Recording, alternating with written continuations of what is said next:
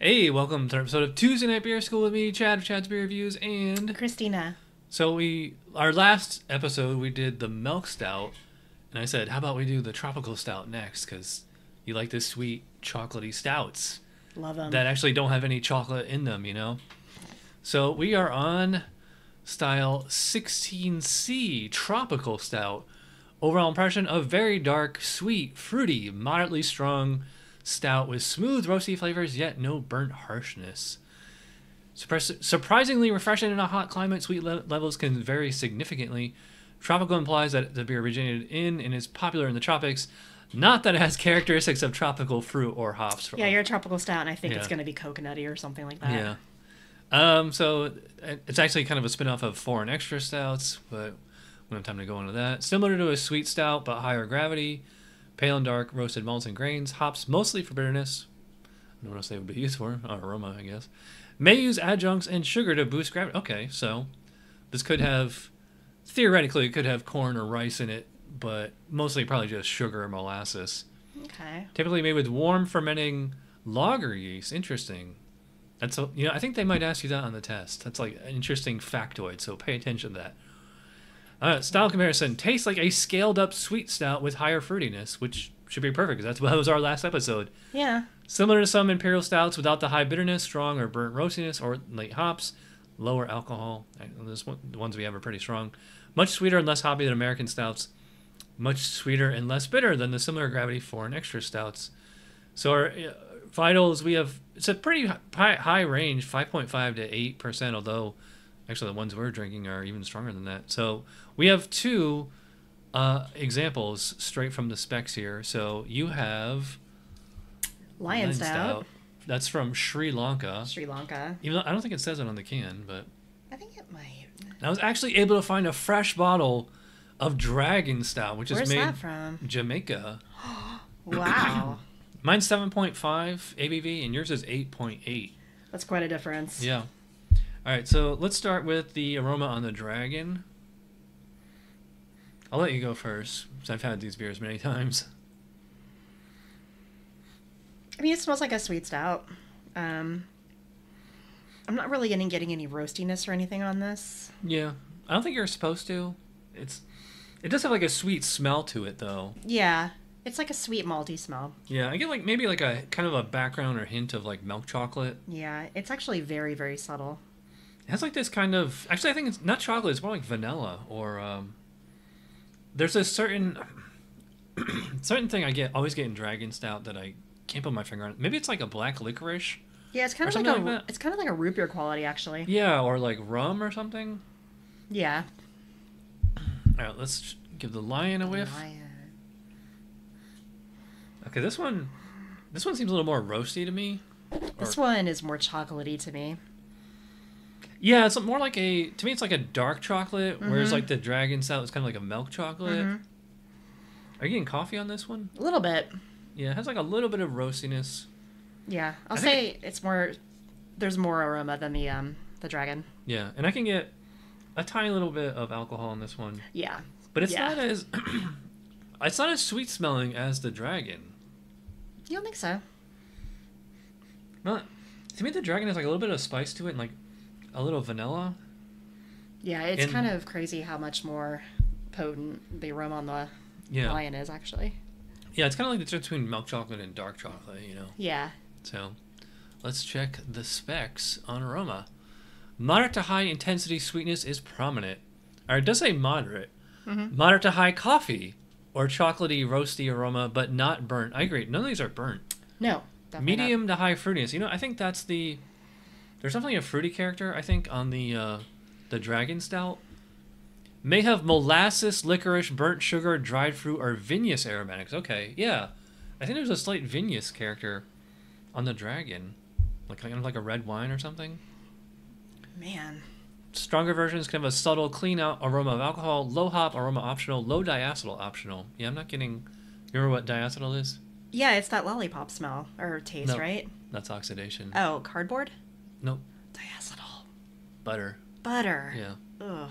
Okay, I've had it. I mean, there might be like a little bit butteriness on the Lion, but I mean, you had to mention it for me to really notice it. So Yeah, it does say optional. So I mean, they're not penalizing you, and it does say low. mm-hmm.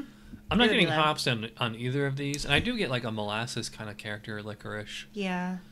As always, when we do these head to head, it's always like one is there for one reason and one is there for another reason. You know. Mm-hmm.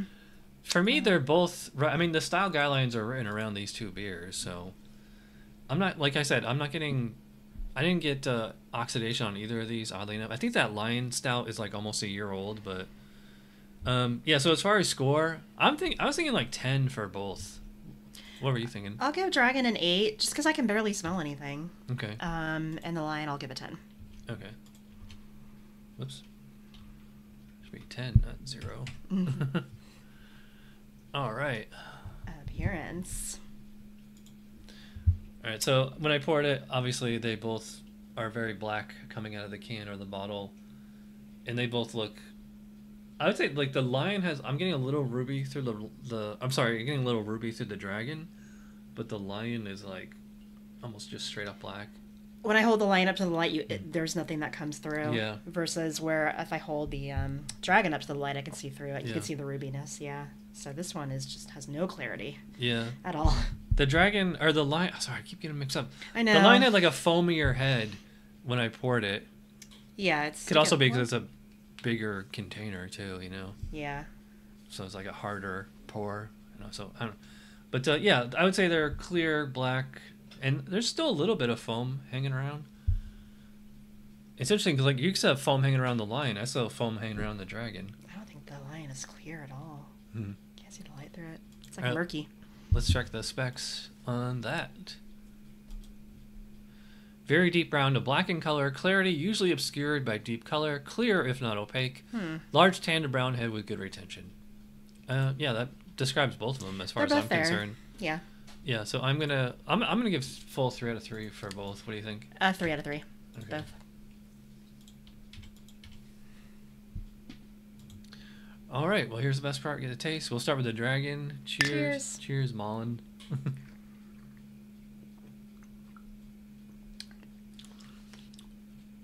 Ooh. This is my first time having this like remotely fresh, and it tastes a lot different. Really? What's your first impression? I mean, there's no sweetness on this at all. Really? I think to me, it's very fruity. Very fruity. I get like a little bit of black licorice. I think I get a little bit of that diacetyl they were talking about. Mm-hmm. This one's weird for me. It's kind of like the odor. I'm not really picking up a lot on this one. It has a red wine character to it. Are you getting that? Yeah. It's, and the dryness kind of reminds me of red wine. I think it's kind of drying. Mm-hmm. Yeah, so oddly enough, I'm not getting a chocolatey taste. Like maybe like a little vanilla, but to me it's very fruity. Yeah. Almost a little like grape. To me, it's very grapey. Mm-hmm. Tiny little bit of vanilla, tiny little bit of molasses.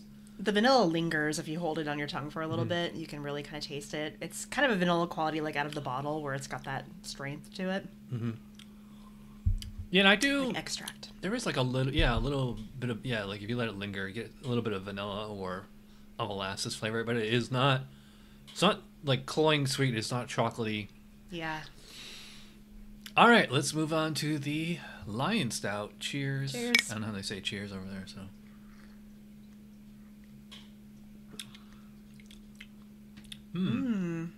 This one has a little more going on. This quite one, bitter. Yeah, I was gonna say this tastes to me more like a kind of like a traditional American kind of stout. Yeah. It's very roasty. We said that on the nose too. Mm-hmm. It's roasty. It's not burnt, and it has like this kind of lingering licorice or molasses kind of aftertaste. I think it's molasses, but yeah, I get it at the very end. Yeah, this is very roasty to me. Mm-hmm. There's a slight kind of blackcurrant or maybe grape in there. Are you getting that at all? Any kind of fruitiness? Like a dark fruit? Yeah, it's there. It's very subtle. Yeah.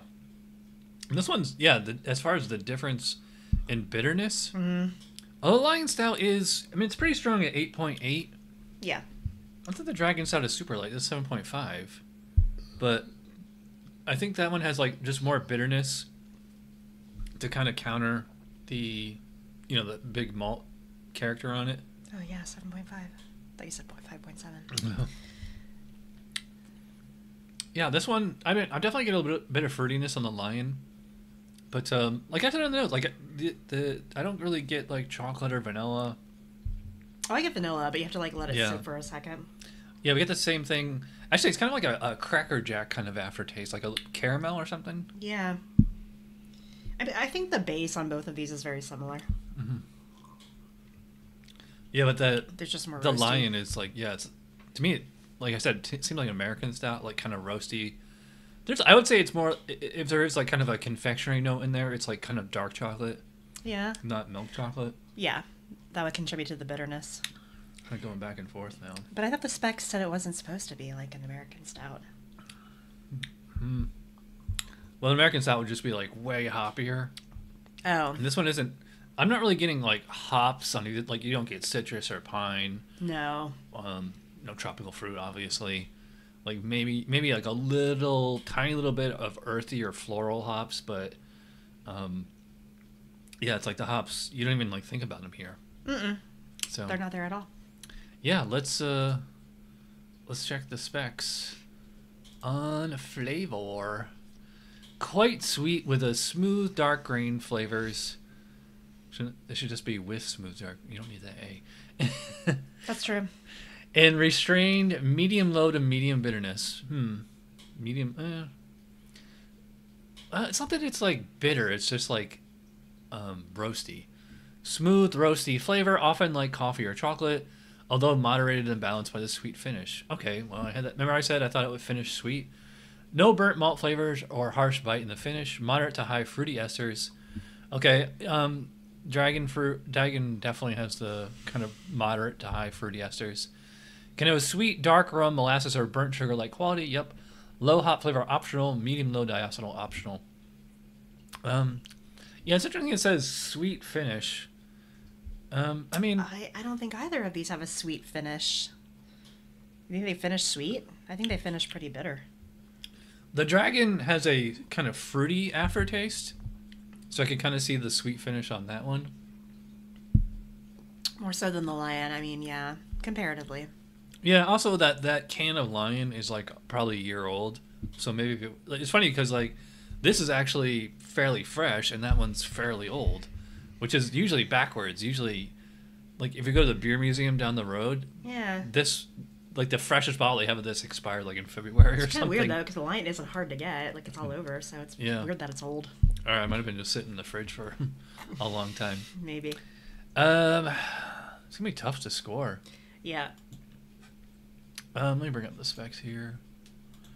All right, so for the Lion, I don't know. I think it was kind of lacking on the sweet finish, but otherwise it was there. I'm gonna say 15. Whoops. I'm gonna go low on this one because I'm just not getting much of that at all. Mm-hmm. So I'm gonna give this one a 13. 13? Yeah. Okay. Whoops. Sorry, I went too far. Dragon. We did this backwards. Oh. Dragon's right there too. I'm gonna give this one a 16. I'll go slightly higher, 15. 15? Yeah. All right. Mouthfeel. Yeah, let's talk about mouthfeel. You would think that both of these would be super thick. Okay, you want a little more? Yeah.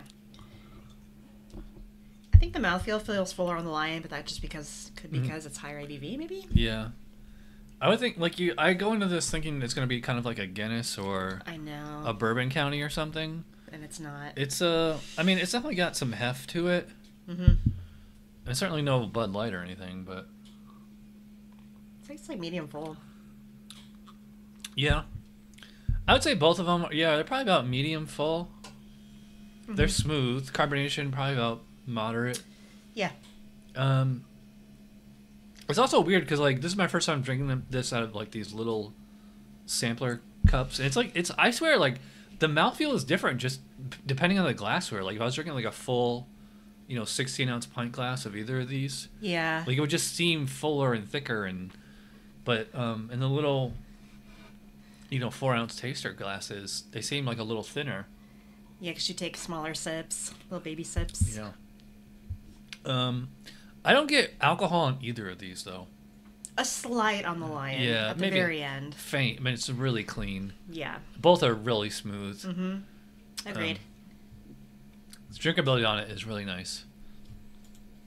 It's funny, as it's warming up, that dragon is just getting all fruity. Fruitier and fruitier, yeah. All right, let's check the specs for mouthfeel. Medium full to full body. Okay, often with a smooth, creamy character. No, I wouldn't go as far as say creamy, but yeah, smooth. May have a warming but not hot alcohol presence. Moderate to moderately high carbonation. I mean, medium full to full body with smooth. Mm-hmm.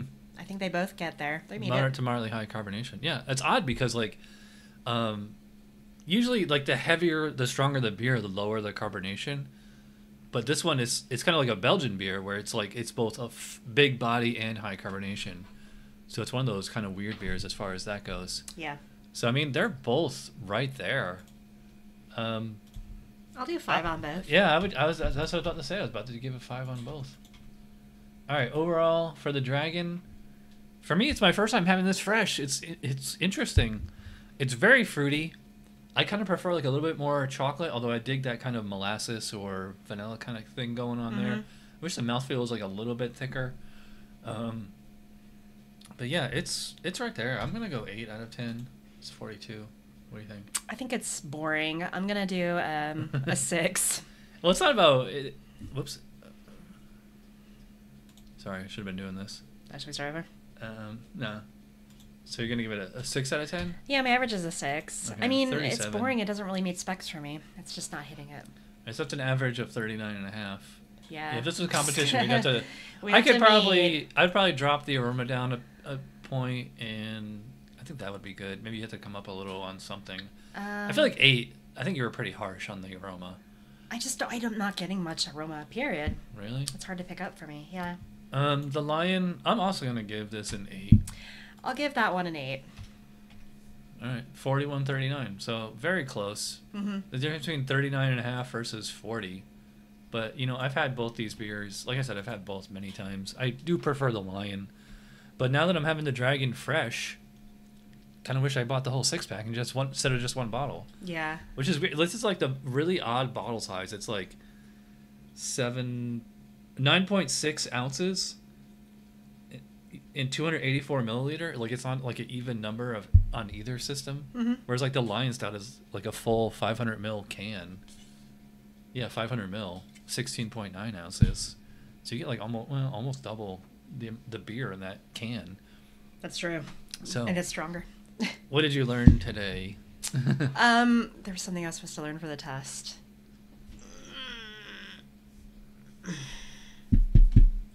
Something about lager.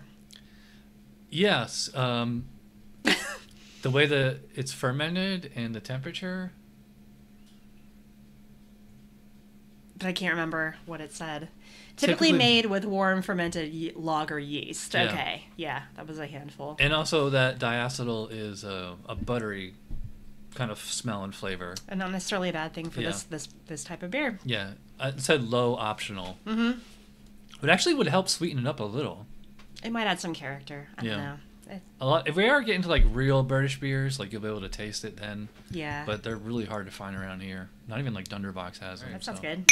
Cheers. We're on a stout kick. Cheers.